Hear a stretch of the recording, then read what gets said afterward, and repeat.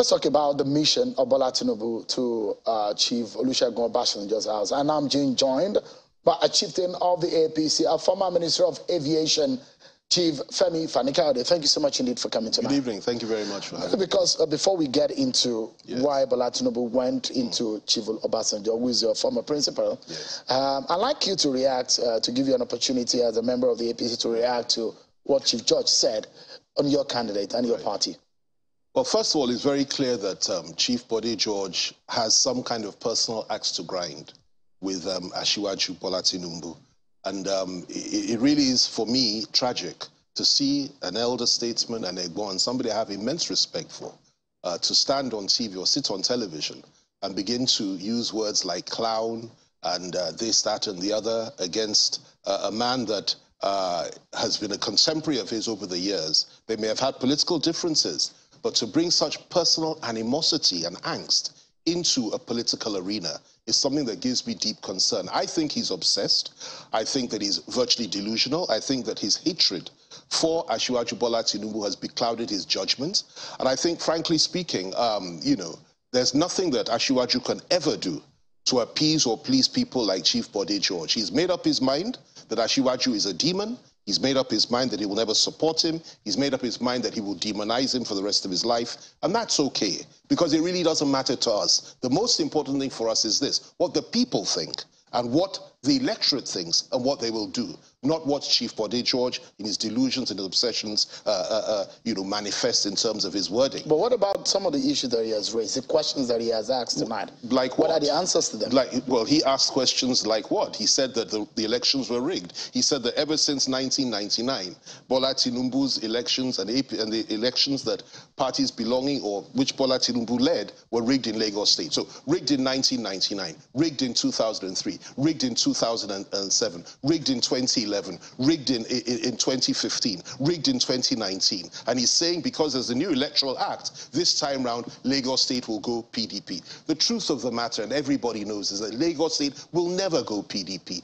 PDP itself imploded in Lagos State many, many years ago, never to be resurrected, as dead as a dodo. They will never resurrect. And no matter what he says, the answer lies in going to the field. Tinubu has defeated them every single election in Lagos State, fairly and squarely, gone through all the due process, all the courts and so on and so on, and continuously comes out on top, not just in Lagos, but in many other states in the Southwest. And that is something that you should give him credit for, even if you don't like his face. So I find it difficult to sit here and listen to some of the things that this man has said. It's unfortunate. I think we should take our personal obsessions out of this. Let's stick to the issues. Let's be reasonable and rational and not come here and make absurd claims. He raised some issues, and he was asking questions. Yes. As a stakeholder, he's from Lagos State. Yes.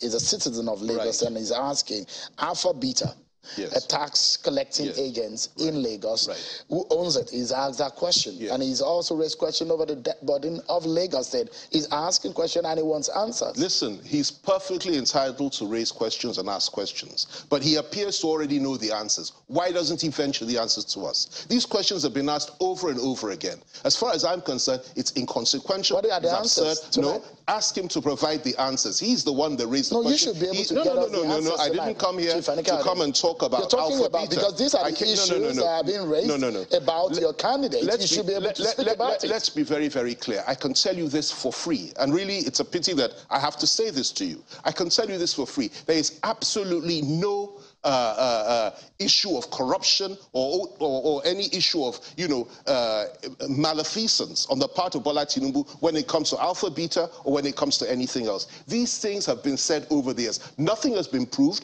EFCC has not gone after him. ICPC has not gone after him. He has not been indicted by even the Obasanjo government or after the Obasanjo government when APC came in. All these years, same questions being asked. He knows the answers. Instead of asking questions, let him tell us what the answers are, then we'll take it from there, or what he believes the answers are, let him take it from there. It is wrong to continue to impugn the character of somebody that has done so well for his people in this nation and continues to rise. We're not talking about Bola Tinubu or Lagos State alone anymore. This man has emerged as the presidential candidate of the largest party in this country, backed by many governors in this country, millions of people in this country who see their hope and aspirations in him. him as a leader of the party, as our presidential candidate. And that alone should be respected, instead of continuously going on about Alpha Beta, who owns Alpha Beta, who did this, what. The world does not begin and end in Lagos State. Lagos has done very well. Only a fool would say Lagos has not flourished since 1999, what it was then and what it is today. It has gone from strength to strength, and I'm very proud of the fact that I lived in Lagos for many years of my life. Look at Lagos today compared to yesterday. It's done exceptionally well. That is a given. So I think that we should focus on the whole country and raise issues that are pertinent to an election, not on who owns Alpha Beta. If he has the answer, let him provide it, then we'll take it from there. I know that the campaign period will give room for more debate over this. I think it was just okay for me to allow you to respond to some of these issues. There'll be a lot of room. But let's begin with some of the conversations that are prepared for you, with you. One being that as Femi Fani-Kayode, someone who spoke bitterly sometimes, and who spoke so hard about Bola Tinubu as a person and against the APC. How do you feel right now, morally speaking for the APC and Bola Tinubu? Nothing to do with morals. It's a question of choices. It's my choice. And my choice is that when I was in the PDP, and I was in the PDP for a number of years, I fought against those that were against my party. Now I'm no longer in the PDP, I'm in the APC. I will fight against those that are against my party. That is my nature. And I make these choices based on conviction and based on courage. It was very clear to me what was going to happen in the PDP. You asked me why, how come I've changed? It was very clear to me what was going to happen in the PDP. Look at their situation today. He was talking about a party that has been bedeviled, that a devil has entered the party. I saw that devil 2 years ago, coming in, slipping in, creeping into their ranks, and I knew this was going to happen to them. They have imploded, a situation whereby he's now in a party, or they're a party, which has violated its own party constitution by insisting on providing a northern presidential candidate. Secondly, a party that, despite the fact that it has a northern presidential candidate and a key leading figure in the south, would have won it, but they messed him up at the party convention shamelessly, ensured a northern candidate came in and basically cheated him out of that opportunity, and then they now have the effrontery to say the chairmanship, the national chairmanship of the party should remain in the north.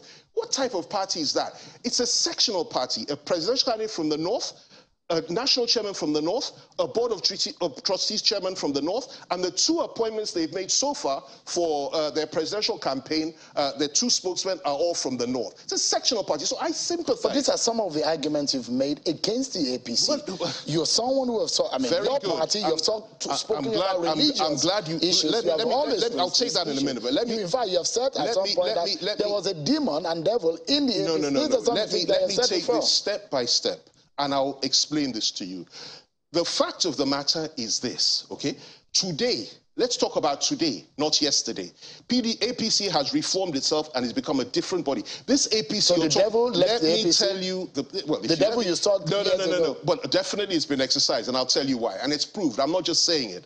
At the convention that we had, it was the APC northern governors that insisted that the party, the presidential ticket should go down south. They insisted on a power shift. A situation whereby even some of us were supporting northern candidates because PDP had come up with the northern. They said, no, we will give power to the south. We will let it shift in the name of equity and decency on all that is good. That is a party that is reformed, that has a new mindset, that has decided that it wants national unity and cohesion and puts it before northern interests. PDP has done the opposite. So if you're talking about demons of the past in APC, and there were demons in the past in the APC, those demons left long ago. The party that's played with a demon today is the PDP, and I'll tell you why. Like I said, all those things I just said, couple it with this as well. Even at the very height of their effrontery, that they have cheated, Wike cheated all the Southerners in the party. Even at that height, they are still saying that nothing will change, party chairman will not step down, and so on and so forth. What will they do when they come to power, if they come to power in this country? So I think that he's absolutely right.